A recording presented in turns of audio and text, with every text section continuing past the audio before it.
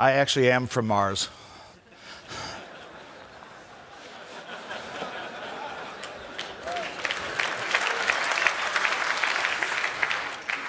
I've never stood in a red circle before either in my entire life, so if I tend to wander, someone can yell at me to come back. It's a very interesting perspective that we have as a privately held company, Mars Incorporated, that we utilize the ability to make decisions differently than most companies. And because of that, what I'll talk about today for the next 17 minutes and 29 seconds will illustrate what we think is the game changer on how people think. And the title of my presentation is really, I think, key. It's all about uncommon collaborations, if you will. And sometimes when I wake up in the morning, I feel like I'm a magician. I go out into the field as a plant breeder, move pollen from one plant to another in a way that's been done for over 10,000 years. And I create new cultivars. Sometimes I'm working in a modern plant science lab working with sequencing machinery. But the key is that what we do when we start to think about solution is we pose more questions beyond our normal expectations to consider what is really possible. And that is the point. What is really possible? What are those things that stand outside your norm and keep you up at night in curiosity? And solutions, though, cannot be found in isolation. It takes a vast network. And the term external research is really taken seriously at Mars Incorporated because we can't always look inside. We become tunnel vision. We must look outside as well. These collaborations, these unprecedented partnerships, they build real sustainability, and you can't do it by yourself, no matter how big we are, and we're a large privately held company. You must move beyond the idea stage to the implementation of scalability. What we do know is that everything is on the move. Everything is transformed by nature and forced into new paths. One thing withered by time decays and dwindles. Another emerges from ignominy and waxes strong. Thus, nature as a whole is altered by constant, unrelenting pressure. And what I do is because of personal experiences. It's not only because I sit in a science lab. It's not only because I've spent years and years and years in the field, and it's now almost 4 decades of constant work in the field. It's because of personal experiences. I'm obligated to see the world not only through my eyes as a trained scientist in observation techniques and pattern recognition. I'm also trained as an anthropologist, so I see in systems. But as a collaborator, I am obligated to see the world through the farmer's eyes and understand his or her views, no matter how much I think I know. And this means, specifically, I must reject all dogma. Dogma has no place in my scientific language. I must embrace uncertainty. I must dismiss prejudice and the precautionary principle. This calls me to task, and this shakes me out of my personal complacency. But how do we understand? How do we really understand the stress and shocks to a system? And how do we work to anticipate those occurrences is really the critical question that we have to ask ourselves. And the view that nature is so robust that it will respond to any attack when we have taken so much capital from it is not true any longer. So how much robustness is left in the system of nature? We are now faced with the adaptation to infinite variability in a way that we did not think about even 10 years ago. Sometimes knowledge comes from mythology, not the mythology of aliens, but the mythology of things that are written down, the tree of knowledge and the tree of sin. Today my comments are really about this little simple tree, the first illustration ever in the Codex Alimentarius, the Codex Bedanus. It's a tree whose seeds deliver one of the greatest joys in mankind. The tree is Theobroma cacao, the food of the gods. And for the women and men who grow it around the world for the last 100 years, and really for probably 3,000 to 4,000 years from when it was domesticated in Mexico, we look at this and we think that this is the essential ingredient in chocolate, something we all love and like to have. So mythology, the tree of knowledge and the tree of sin. Originally, Christ gave this tree to the Quiche people in the Mayan highlands of Guatemala. And he gave it to them because at a certain point in time when he was being chased by his adversaries, he took refuge in the forest. And to escape, he hid under a cocoa tree, whereupon the tree immediately blossomed and covered him in white flowers, which are the flowers of the bloom of the cocoa tree. And because of the tree's help, Christ told the tree that it would be blessed, and that in the cocoa fruits would be the beverage for use only in ceremonies, and thus it became the drink of the gods. And according to the Quiche, the gift of cacao was given to perpetuate his memory, and as such it became the tree of knowledge to perpetuate Christ's memory. But then humans became greedy, which is not so hard to understand. And the seeds of the cacao tree were used as currency. And the meaning behind the original gift of the cocoa tree was lost. And through the centuries, this once fabulous tree of knowledge became converted to the tree of sin. And you must know what you know about through history as well. And this is part of the work I've done for years and years, is working on the history of cacao in Mesoamerica, especially in Oaxaca, Mexico. And you need to know the linguistics, because how do you talk about a topic if you don't know the linguistics? And so we created a nodal linguistic map of 26 Mayan languages, and these are just a few of the words that refer to the domesticators and the first ways they describe cacao. You must know where cocoa comes from. At one point, they thought there were two origins, but in fact, there's only one origin for cocoa. It's the upper Ucayali Valley, which is illustrated here, and there's 10 distinct structure groups of these trees. And we must do more with less, and then we must do more again with less, which begins what I really want to talk to you about. And a friend of mine, Jason Clay, made this statement to me years ago, and it's been a rallying cry.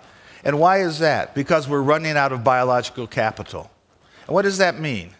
So here's a picture of the Mata Atlántica rainforest, the most biodiverse rainforest in the world, with over 250 species of trees per hectare. This is 1945. This is 1960. This is 1973. This is 1990. Less than 3% of the forest is now in place from 1945 to 2010. We have no more land to claim in places like this. We must reclaim this land and make it productive again. Inefficient farming at the expense of forests. Here's Côte d'Ivoire, the world's largest producer of cocoa beans. 40% of the production in the world comes from Côte d'Ivoire. This was 1958. This is 1993. You can see the dark green has largely disappeared, which was the diverse forest. So cocoa farmers cannot exist in West Africa on yields of 450 kilos per hectare. That's poverty. And when we think about, we're buying chocolate sometimes, and it's on the backs of people who are only producing this amount of product per hectare, it's a problem.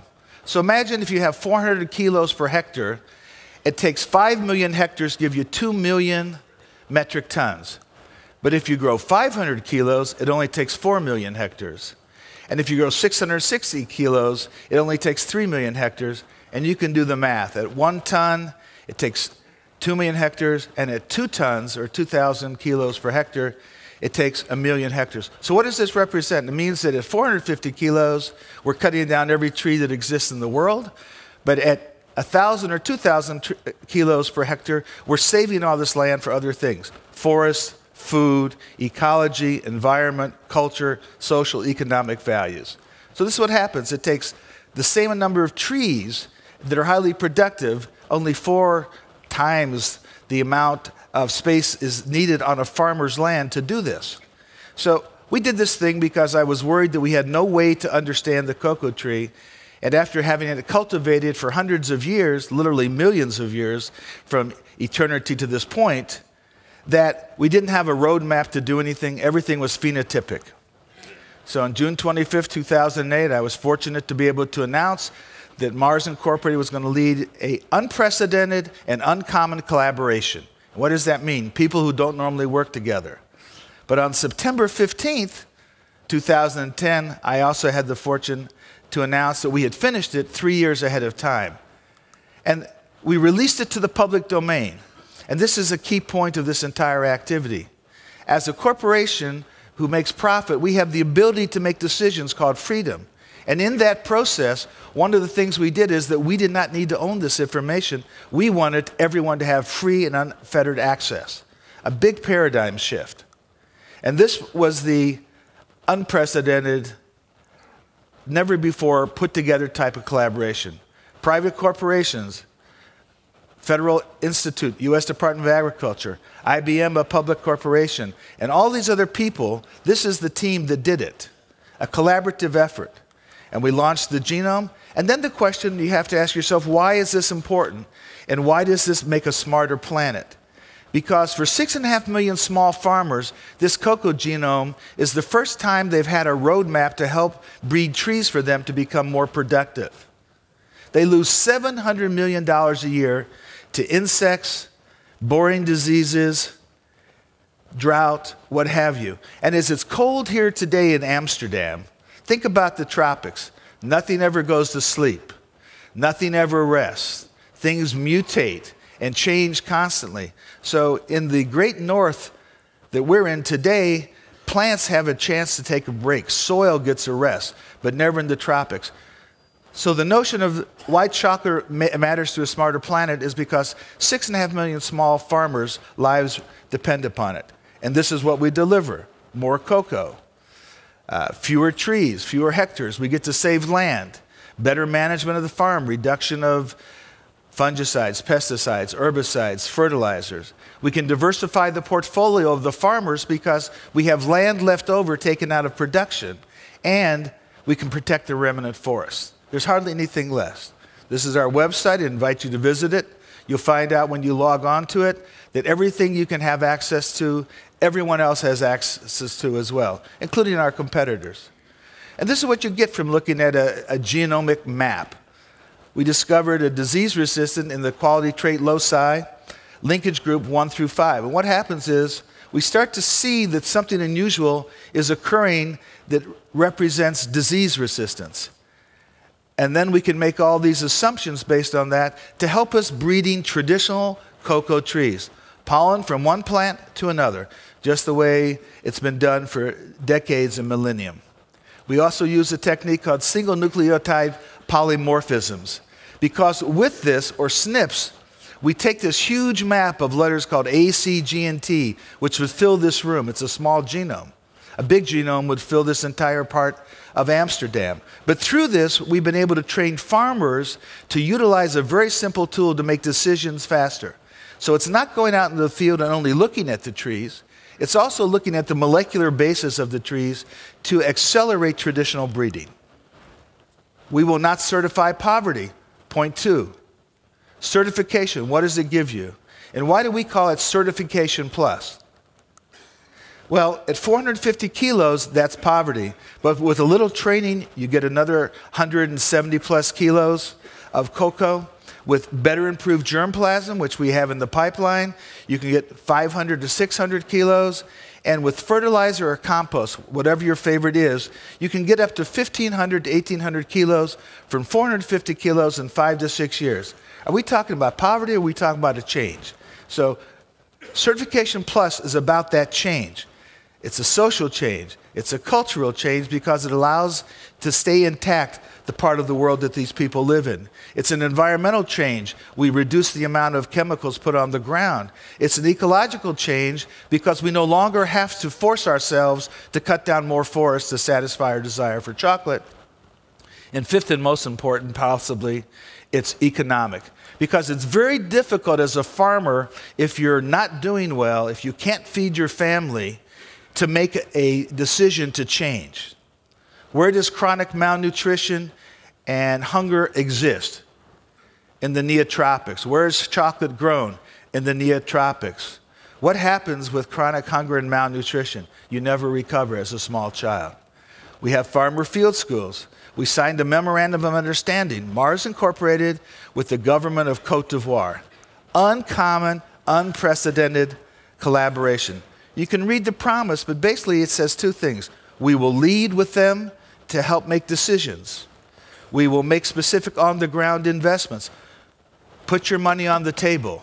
You can talk about doing stuff, but if you're not willing to put your money on the table, it doesn't really mean very much.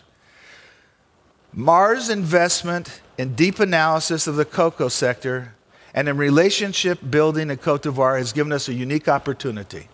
It's not what normally happens. It's not the nature of what really goes on most of the time. There is no simple answer to any of these questions. And that is probably the most important thing I can tell you. We need to simultaneously restore biological resources and natural capital. We need to fix the livelihoods, but not only livelihoods as we talk about finance, we need to also develop sustainable nutrition. We have sustainable agriculture. We have to have sustainable nutrition. They go hand in hand. You can't talk about them separate from each other. The question is, are we able to accomplish this task as collaborators? And herein lies the issue. Are we willing to take a hard look at our practices and say we are really sustainable? Are we willing to develop the logic to get there? Are we willing to secure the commitments to make it happen? This exercise, this collaboration, if done well, will change the way we think today, tomorrow, and the future. But we must not avoid complex questions or technologies. And this is an intentional choice of a company like Mars and our collaborators, built out of the faith that there are new answers to old problems, of a sustainable future where social, cultural, ecological, environmental, and economic issues are an integral part of every solution. But the final question today is, are we committed to build diverse collaborations to succeed? Are we really willing to embrace complex solutions? So I'll show you a little quote by one of my favorite people, Albert Einstein. We have a similar hairdo. When you look at what Einstein said, strange is our situation here upon earth, each of us comes for a short visit, not knowing why, yet sometimes seeming for a divine purpose. From the standpoint of daily life, however, there is one thing that we do know, that we are here for the sake of others, for the countless unknown souls whose fate we are connected to by a bond of sympathy. Many times a day, I realize how much my outer and inner life is built upon the labors of people, both living and dead, and how earnestly I must exert myself in order to give in return how much I have received. I would like to personally thank you, representing 65,000 associates of Mars Incorporated. I thank you. I thank you, TEDxAmsterdam, for this opportunity. And I hope I've shown you at least a little bit about the notion of unprecedented and uncommon collaboration, which is the only way forward to a sustainable future. Thank you.